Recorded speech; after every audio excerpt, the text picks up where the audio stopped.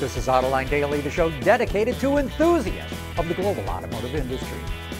I'll be filling in for Sean today. The performance division of Chinese automaker GAC claims it has developed the fastest spinning electric motor for EVs. Hypetech recently started production of what it calls the Quark electric drive that can spin up to 30,000 RPM, which beats out other top EV makers. Lucid has a motor that can go up to 20,000 RPM, and it looks like Tesla has a carbon-sleeved motor that's capable of over 23,000 RPM.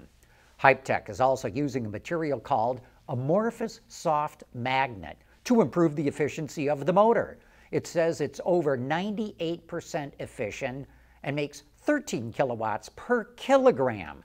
That means it could add 50 kilometers or 31 miles of range to an EV, or 150 kilometers or 93 miles of range to an E-Rev.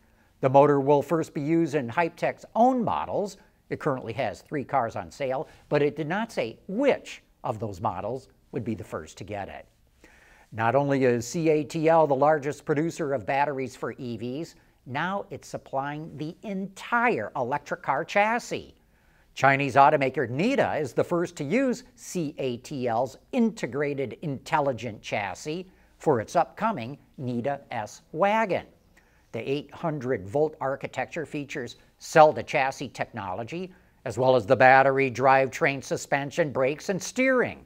CATL claims the Skateboard can provide up to 1,000 kilometers or over 620 miles of range, and with only 5 minutes of charging, it can add 300 kilometers or 186 miles of range. The battery maker also has deals to use the same chassis with BAIC and VinFast. Many automakers are turning to LFP or lithium iron phosphate batteries, mainly because they're cheaper, but they actually degrade faster than other batteries. According to a study in the Journal of Electrochemical Society, LFP cells are harmed by repeated charging cycles at a higher state of charge. We're talking 75 to 100%.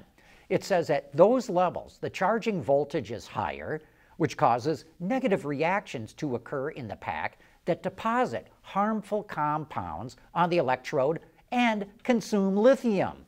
The conclusion is it's better not to repeatedly charge to a higher level, and that if you leave your EV sitting for a long time, you should keep it at a lower state of charge to help extend the life of the battery. Keeping your heart racing in and out of the gym. That's what really matters. Bridgestone Potenza Sport AS tires with a 50,000-mile limited warranty.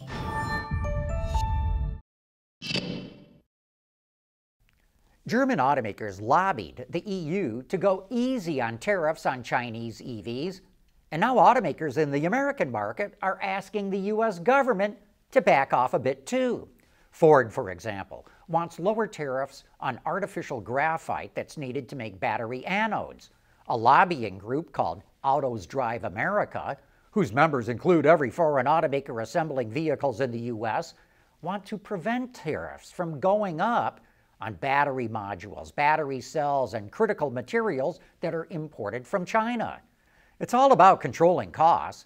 Legacy automakers are losing money on every EV they make, and they need to bring down the cost of making them, and right now, China has the lowest costs available. Even so, Canada is slapping higher tariffs on Chinese EVs, as well as Chinese aluminum and steel. Bloomberg reports Canada will put a 100% tariff on Chinese electrics and 25% tariffs on aluminum and steel. Canada's Finance Minister, Chrystia Freeland, says Canada's auto industry is, and I'm quoting here, facing unfair competition from China's intentional state-directed policy of overcapacity. China, of course, has not taken this sitting down. It's threatening retaliation, starting with a 25% tariff on imported ICE cars with engines larger than 2.5 liters. That would directly threaten the premium German automakers who exported over $1 billion worth of ICE vehicles to China last year. But China's not only threatening autos, it's also talking about raising tariffs on European cheese, milk, and cream, which would directly hit farmers, and farmers tend to have outsized political clout in almost every country in the world. A fire broke out in a parking lot where Rivian stores vehicles outside of its assembly plant in Illinois. The fire damaged many of Rivian's EVs, though it did not say how many. And this is just a reminder that problems with battery fires are far from being resolved. So South Korea is going to implement a battery certification program in October, which is sooner than automakers were expecting. Earlier this month, a fire in an electric Mercedes-Benz in an underground parking lot in South Korea took 8 hours to put out. It destroyed or damaged 140 other cars, and it forced people in the apartment building above the parking lot to evacuate the building. The new regs will force automakers to reveal who made the batteries in their EVs, as well as require sprinklers near charging stations and expand the use of chargers that prevent overcharging. Ford's cashing in on the off-road craze in the American market by expanding the model range of the Bronco Sport. It's adding the Sasquatch off-road package to the Badlands and Outer Banks models. This includes a steel skid plate, a brush guard, 29-inch Goodyear all-terrain tires, a twin-clutch rear drive unit and locking differential, Bilstein shocks, and different springs that provide more suspension travel. For hardcore off-roading, it has what Ford calls its GOAT, or Go Over Any Terrain mode, that holds gears longer, provides sharper throttle response, and more feedback through the steering wheel, and it also offers one-pedal driving, where the brakes engage as you back off the throttle. To help drivers see where they're going, there's a 360-degree camera view on the center screen that shows the tire overlays, and you can choose a split-screen view that uses cameras mounted on the mirrors to see exactly how the front tires are positioned. The center screen is now 13.2 inches, complemented by a 12.3-inch gauge cluster. The overhead console features toggle switches, and there's a list of accessories that will be available, including bumper mounts for sand dune flags. The only thing we don't know about the Bronco Sport Sasquatch right now is how much it's going to cost. That info will not be available until the first quarter of next year, which is when it goes on sale. And that brings us to the end of today's show. If you haven't done so already, please subscribe to this channel. And thanks for making Autoline a part of your day.